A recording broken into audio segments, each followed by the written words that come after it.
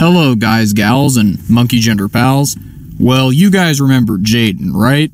Well, if you don't, Jadyn is another one of these generic gameplay commentary channels, but there's something special about him that does set him apart from the rest, although I wouldn't necessarily say it's a positive attribute.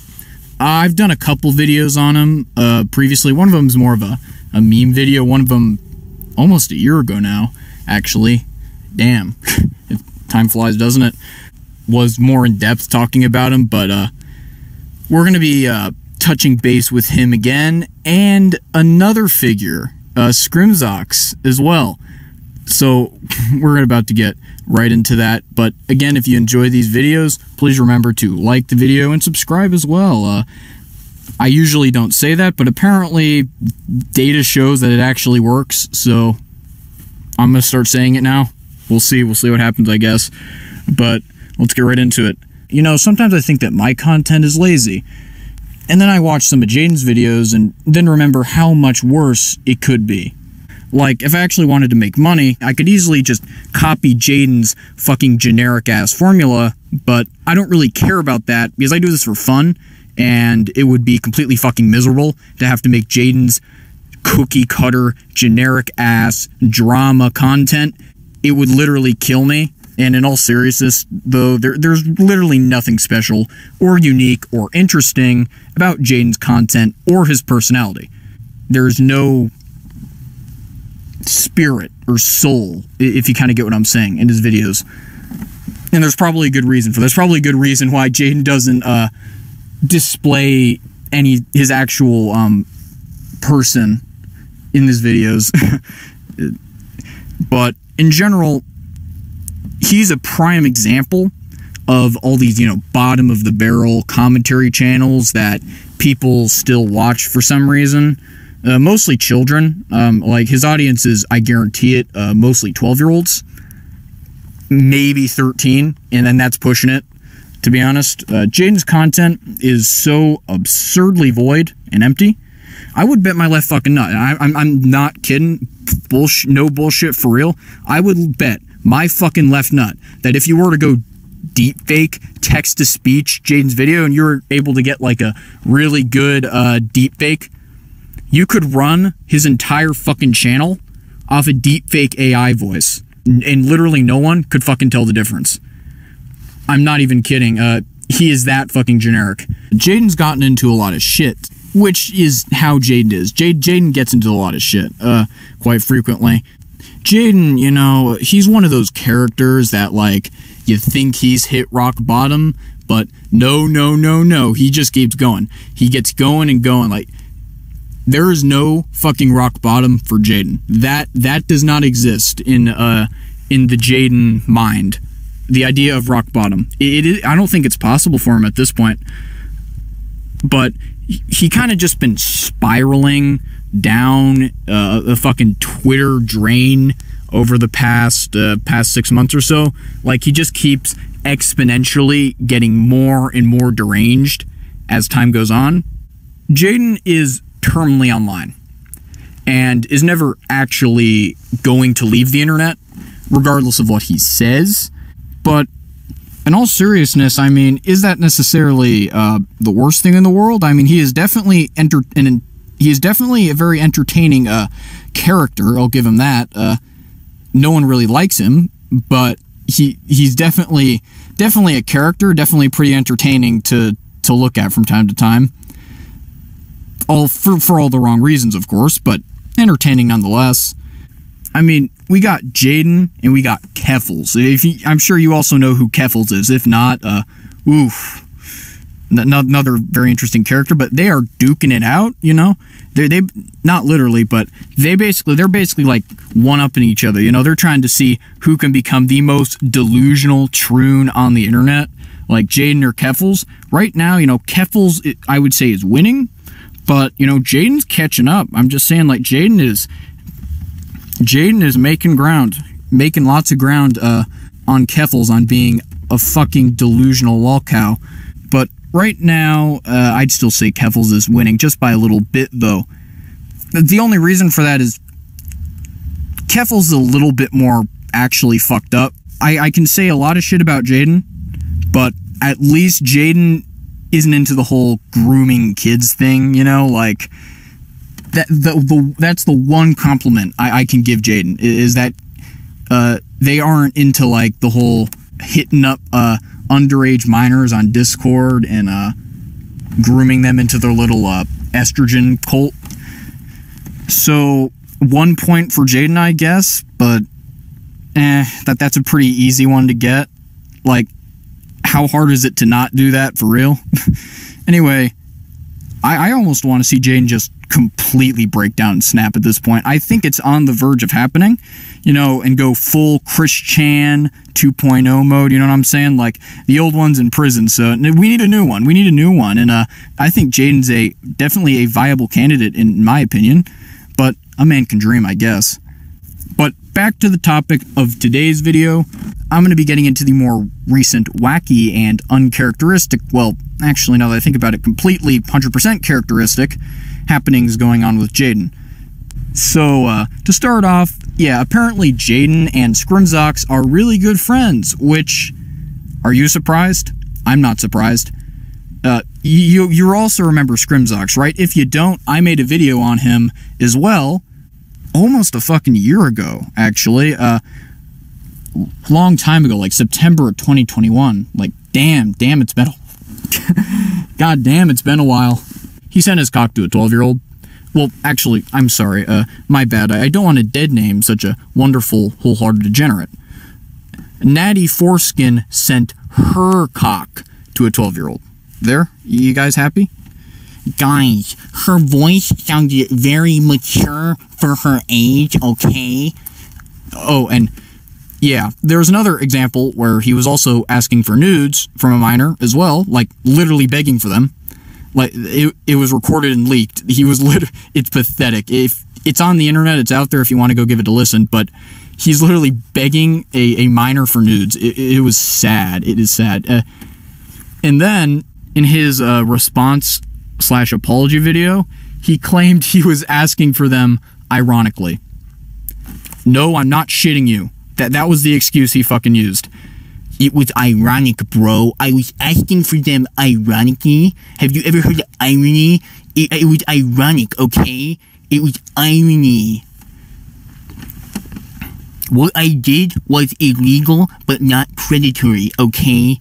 And honestly, to be quite frank, I'm not fucking surprised. I'm not surprised, to be honest. Like, he gave off those kinds of weird fucking vibes.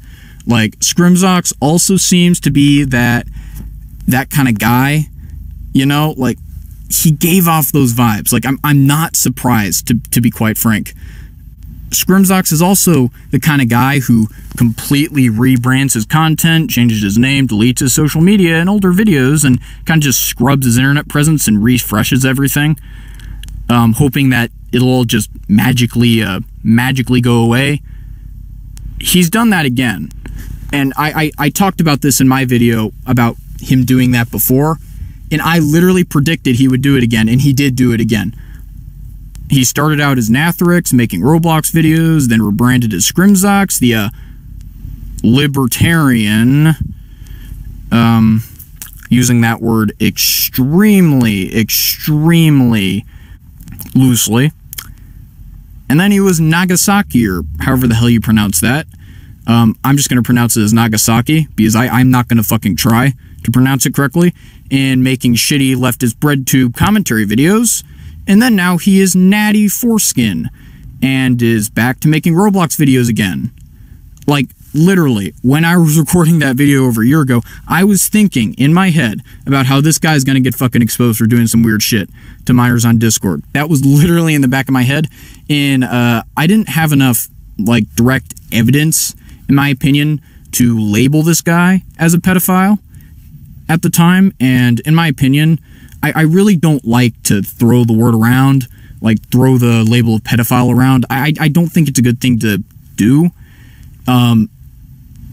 So because I didn't really see any direct evidence of what he did, I didn't want to throw that label on him just yet, even though I had a gut feeling But again, back in that video, and I did touch on this a little bit, he did have some oddly strange and inappropriate behavior in his old Roblox-themed Discord server full of children, which was at the least very inappropriate, and I did briefly touch on that, but again, it wasn't the core theme of the video. It was just something I kind of touched on a bit. The main theme of the video was how he's one hell of a hypocrite and a political grifter, which he still is, so I didn't focus the entire video on it. I kind of just briefly touched on it. I was the first one to make a video on the guy, by the way. The video I made was before all the shit came out about him. It was before Grimsy's video. My video was the first, all right? I was the first guy, and I'm gonna fucking take credit for that, and in general, yeah, I was the first one. My video, September 2021, at least a few months before anyone else made a video on the guy. I was first. Yeah, it only got 300 views. Yeah, nobody gave a shit about it, but I was the first one to the table, all right? And I think Scrimsox even still has a comment there. You can go and see it if you want. It's still up. He hasn't deleted it yet, but yeah. I was there first, bitches. I called this nigga out. Me, I did it. I was first to the table. And funnily enough, everything I predicted he would do, he fucking did. This is kind of a meaningless tangent, but also kind of not. Because, by the way, it actually is important to the newest Jadyn saga, sort of. It does tie in to an extent. But I just wanted to cover Scrimsox as well and get caught up with him, just because I felt this would be a good video to include that in. You see, Jadyn is one of these figures that takes the term terminally online to a whole new level. Like, I mean, he literally cannot get off the internet. I wouldn't be surprised if he was genuinely addicted, like, so badly. Because I don't think he can. I genuinely do not think he has the ability at this point to actually get off Twitter. But, again, he's just sad and pathetic. In a lot of his Twitter, especially his recent one before it got canned, for reasons we'll get into in just a second, yeah, he managed to get his Twitter banned, which it's a little bit harder in Elon's Twitter now, but still definitely possible. Elon has not fully fixed the platform. It's still pretty fucking easy to get banned, and there's still a lot of rogue Jannies on there that kind of just do what they want. So I wouldn't say Twitter's a free speech platform at this point, but tangent aside, all troons on Twitter are like this. A lot of trans accounts in LGBT focused spaces, you'll figure this out immediately. And you'll immediately understand what I'm getting at. When I say these people are perpetually angry at the world and everything in general, I genuinely could not imagine being as perpetually, constantly sad, miserable, and angry as Jadyn. I just can't imagine it, man. Like, if you ever wonder why the suicide rate is so fucking high, just look into the LGBT, like, social media spaces and focused accounts, and you'll immediately understand. Like, these people are just not happy. That gets us into Jadyn's most recent arc. To start this off, we have to go into this knowing that Jadyn really doesn't like religious people. Mainly Christians, specifically Christians, but all religious people in general. And I mean really, really, really doesn't like religious people. We're talking about put some of them on screen, but I'm not going to say them because I'm genuinely worried that I will get a strike. And there's a couple ones I'm not even going to put on the screen because they're that bad. But in general, Jadyn really doesn't like Christians. And during his most recent mental breakdown, he started tweeting out some of this kind of shit. And as you can see here, I think we can all agree here that these aren't jokes, man. Like, I'm definitely not the kind of person to joke police. I like edgy humor. I like to talk shit about people and say rather offensive things, make offensive jokes. But the difference is, the difference here is that these aren't jokes. These are statements. There isn't any punchlines. There isn't anything being made fun of. There isn't any aspect of, let's say, Christianity or religion that's actually being made fun of or critiqued. It is literally just Jadyn venting. It is a statement from Jadyn venting while having a mental breakdown. That is all it is. After he got pushback for this, Jadyn decided to go 180 and all of a sudden take the turn of, oh, it was all just a joke, man. It was just a joke. All of this is just a joke. I was just joking, y'all. You can't take a joke. These chuds can't take a joke. Now, the thing about this that is ironic is why Jadyn can't really use this excuse is because Jadyn can't take jokes himself. Jadyn has proven time and time again to be completely unable to take jokes about anything trans-related because he's a massive hypocrite, but we already knew that. I guarantee you, if someone said anything even remotely similar to the jokes that Jadyn was saying about Christians, if someone just swapped that and inserted, let's say, trans people, Jadyn would blow a fucking fuse. Like, literally blow a fuse, start instantly trying to dox and send as much harassment to that person as possible, mass report all of their social medias, make multiple fucking videos crying. Like, Jadyn would go complete ape mode meltdown. So, the fact that Jadyn is saying that people need to learn to take a joke while not being able to take any jokes ever himself is comically ironic.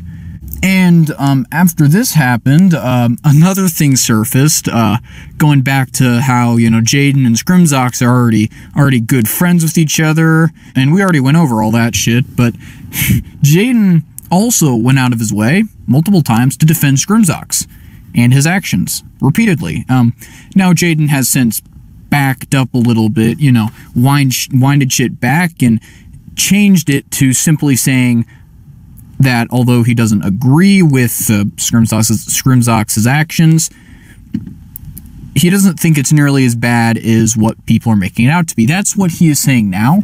He's kind of walked shit back a little bit, but that wasn't originally what he was saying, and he was fully defending it originally, and then he got pushed back, so he walked it back. But I feel like that's important to mention as well. Although the exchange between the two on Discord that has been leaked over screenshots seems to indicate Jadyn very well knew the severity of what Scrimsox did and just didn't care until Scrimsox said something that triggered him and pissed him off, and then now he cares for some reason. That's just how Jadyn works. That's how Jadyn's mind works. Now, what I think is very telling in general is just that Jadyn whines and bitches and moans and reports people for simply having opinions and making jokes that he sees as transphobic and problematic. But at the same time, Jadyn has no issue, literally no issue, advocating for violence against people he doesn't like, and then passing those off as simply jokes. But the second someone makes a joke at the expense of the almighty, all-important LGBT cult, immediately, according to Jadyn, now that's not a joke. That's never a joke. And that is literally killing trans people. Literally trans genocide. Is what Jadyn would say. It's very apparent the double standard Jadyn has here. And to really ram that home, Jadyn is perfectly comfortable, as I previously mentioned, being friends with someone like Scrimsox, and doesn't see what he did as that big of a deal. But religious folks and individuals who have alternative opinions on, let's say, LGBT issues, or even just joke about them, are immediately seen as literally fucking evil, worse than Hitler, literally committing genocide, literally killing trans people, etc., etc., according to Jadyn's broken, crack-smoking moral compass. So, in response to all this, Jadyn was once again briefly left Twitter, only to come back and aggressively start spurging out again. as one does. And I just thought it would be a nice way to kind of take our mind off of a lot of the more serious political shit that's going on right now, and with something a little more entertaining, I guess, like doing a little update on two individuals I've talked about before on the channel, and what shit they've, I guess, gotten themselves up to over the past year, and I guess kind of what they're up to now. So this video has already ran way too long because of my inability to not go on tangents, apparently. So I'm going to end it here. I'm Kentucky Fried Pepe, literally committing genocide, no cap, and signing out.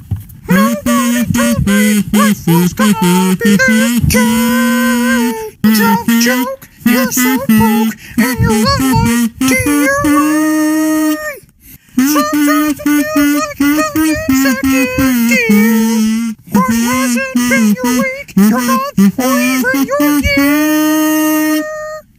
I'll be there for you when the rain starts pouring. I'll be there for you when you send your kid to a 12-year-old. I'll be there for you. You'll be there for me too. There for me too.